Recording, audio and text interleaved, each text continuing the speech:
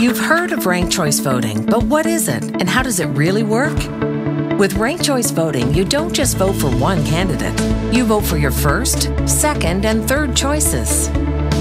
After all the votes are counted, if one of the candidates gets 50% of the first place votes plus one, they win.